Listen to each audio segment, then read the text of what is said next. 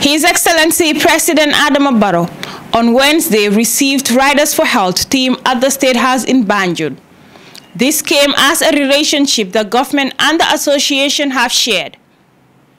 The purpose of their visit is to strengthen the relationship with the government. Riders for Health's presence in the Gambia was in 1989 when Barry Coleman, co-founder, was acting as a consultant to Save the Children Fund and World Health Organization, examined motorcycles used in the Gambia, and the basis of a new training management system was established. After a closed-door meeting with the president, Mr. Barry Coleman gave an overview of their meeting with the head of state. A very long relationship. We started working here in 1989. And we came because everywhere there's a problem in reaching rural people with anything, and that includes healthcare. And this is all over Africa, actually all over many parts of the world.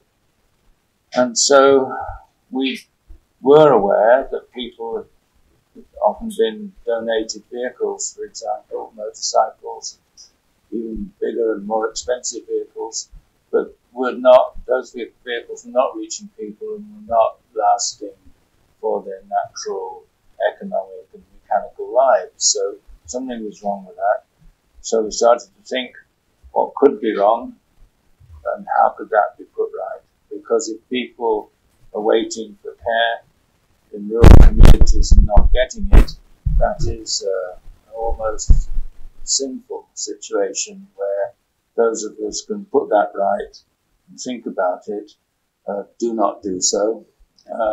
This is an important moral question, not just a mechanical question. This is what are we like as human beings if we don't look after our fellow human beings properly. Barry further said when they started in the Gambia was based on moral principle, and it's not a profit gain organization, and are specifically into the mechanical aspect of delivery.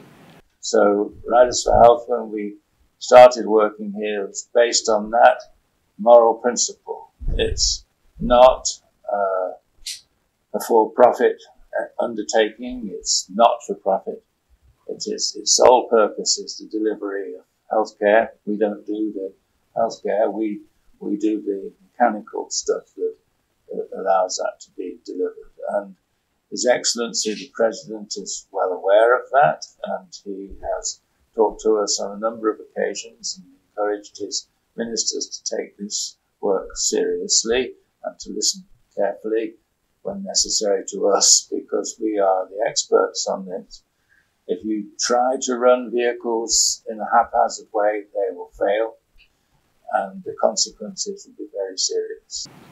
He finally commended the president for supporting Riders for Health in the development of the country, more so in the area of mechanical health service delivery, particularly in the rural area.